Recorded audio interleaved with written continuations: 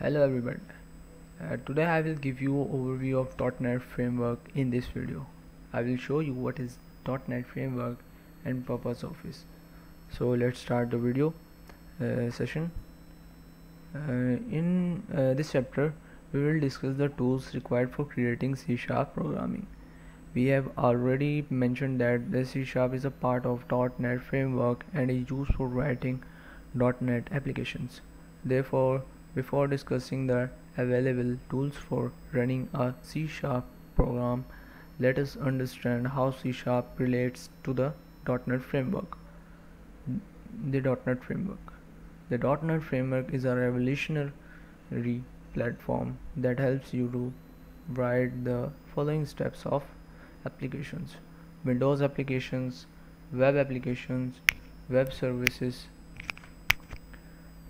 The .NET Framework applications are multi-platform applications. The framework has been designed in such a way that it can be used for any of the following languages: C#, C++, Visual Basic, JavaScript, COBOL, etc. All these languages can access the framework as well as communicate with each other. The .NET framework consists of an enormous library of codes used by the client languages such as C#.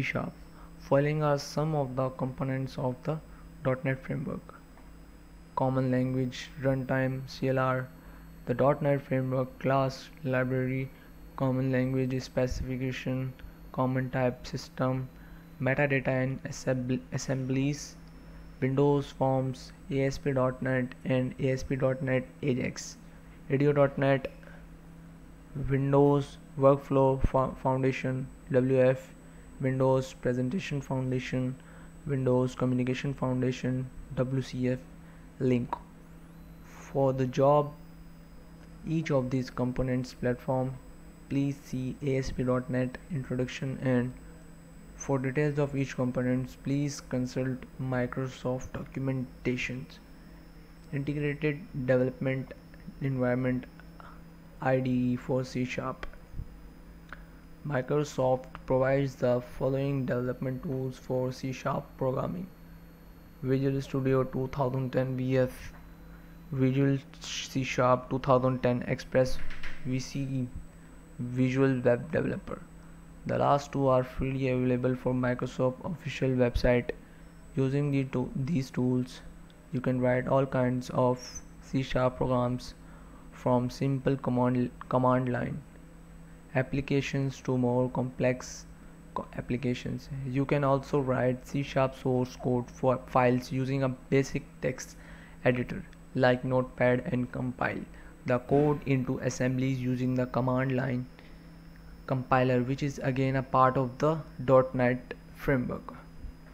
Visual C# Express and Visual Web Developer Express Edition are trimmed down versions of Visual Studio and has the same appearance. They retain most features of Visual Studio. In this tutorial we have used Visual C# 2010 Express. You can download it from Microsoft Visual Studio. It gets installed automatically on your machine. Know that you need an active internet connection for installing the Express. Well, thanks for watching this video. If you have any query, let me know below in comment box, and please like and share this video, and please subscribe my channel. Thank you.